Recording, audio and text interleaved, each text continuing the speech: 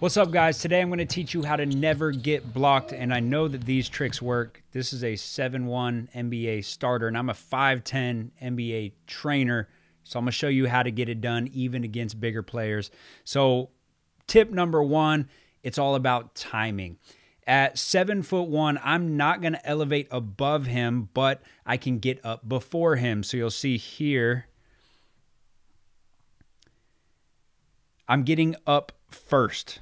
So you see how I get up first and I get the ball up high early. So even if he does get a good jump at 7'1", by the time he reaches his peak, I'm already releasing the ball. So a lot of it is timing. We can't go to battle and try to always elevate over guys that are way bigger than us. So get up before them, or sometimes we use a slow step to get up after them. So sometimes they're in position and they're going to jump early, and you just got to take a slow step and wait for them to start to come down, and then you go up. So tip number one is play around with that timing. Don't be hard-headed. Don't always try to elevate over these big guys. So this one, a little mid-range. You got to be able to shoot mid-ranges. You can't always try to attack the big. When you get a big outside on the wing, if you can get them rocking a little bit. So I set up with a little cross, and then I go with a little bit of a wide cross. I want a little bit of extra separation, so I do a little touch side step. But big guys are always going to drop. They're always going to open up and try to meet you at the rim. And so that mid-range is always going to be there against big guys. Got to be able to hit it. Then this one, this is a big key. You got to be able to hit early against big guys. Let me go back. I get dunked on in this clip. Let me go back. So right here. So Alex, I mean, he moves well for 7'1". Like, he's got some pretty good quickness. That's why he's had, you know, he's an NBA starter right now. He's had an 8-year NBA career. So if there's any 10-year-olds in the comments that are expecting like every center to be Shaq and they're mad at them if they're not Shaq, then you've just got to understand how tough it is to make the NBA and then to have an 8-year NBA career. It's so rare to do that. So first of all, if you're hating, you're clearly lost. And at 7'1", these days, with how fast the game is, you got to be able to really move. If you're still playing in the NBA today and you're 7'1", then you can move for your size. So he's hanging with me step for step. He's so much longer than me that if I just try to find open space, he's going to block it. So I got to hit him on the floor, and that's going to throw off his strides. So watch the hit right there. So I get the ball, I pin it to the outside hand, I hit with the inside hand, and that messes up his timing, that messes up his jump. So now I can come back and I can extend wide. And that's another key right here. So look, I'm hitting with that inside hand. Ball is pinned to the body. But he's still right over me.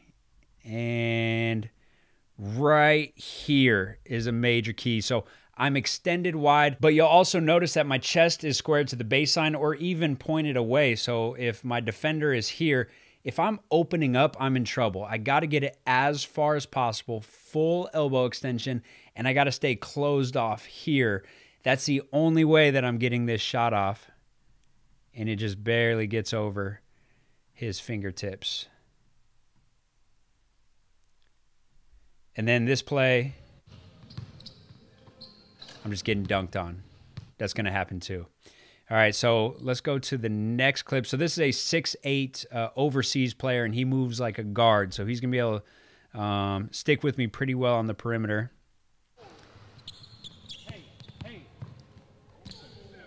Okay, so big key here when you're playing against bigger guys. They believe that they can block your shot at all times. So anytime that you get the ball up above the head and you show high, they're going to put their hands up. They're going to try to block it. They get a little bit antsy. So I get a little bit of a step on him here.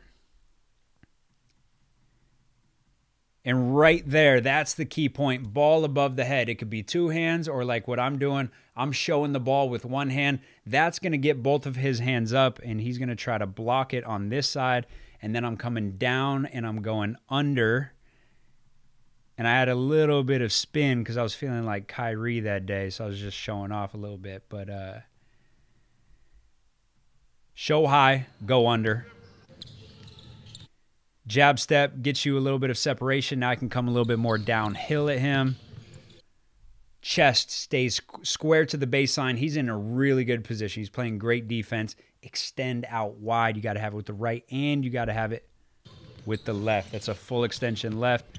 Oh, so this is Malcolm Lee. If you've ever seen Malcolm Lee's highlights on my Instagram, this dude is cold. Played in the NBA for probably 4 years, and he was known as a defender. He's got like a 6'11" wingspan. He's athletic. He's killing overseas right now. Run out of space, quick floats. All right, you got to have floaters. You got to have runners off the glass. 5'10" guys like me, you're not always going to be able to battle and finish. Like, you got to have, I call it the gray area. It's not quite mid-range. It's not quite layups. It's like that in-between zone where we got little runners. We got little floaters.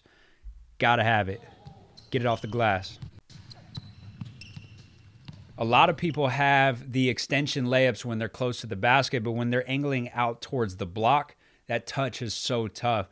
And so a drill that I do is like, I'm angling towards, so I'll start on like the elbow and I'll go towards the opposite block. And I'm just keeping my momentum going towards that block. So it's a really tough angle. And then you just angle it a little bit higher. So like this finish is closer to that first hash. These are tough angles, but these are the shots that you'll always have. This is the shot that Malcolm would want me to shoot, right? You're always going to give up something. This is the shot that you would want to give up. So as an undersized guy, you got to ask, or shoot for anybody, even somebody with good positional size, you got to ask yourself, what do they want me to shoot? This is the answer. So this is where we spend a lot of time in training.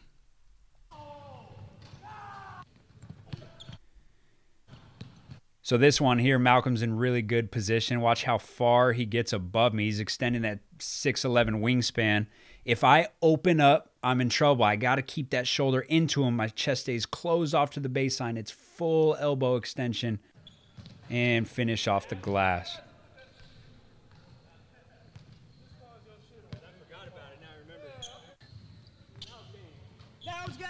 And then you got to talk your stuff.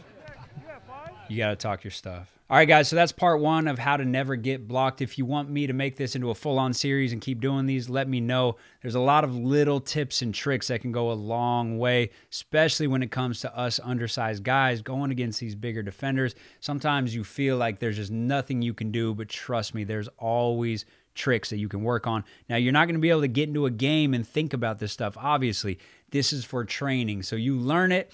Luckily for you guys, you could just learn it on YouTube, learn it in this video, go rep it out until it becomes habit. You got to develop that skill.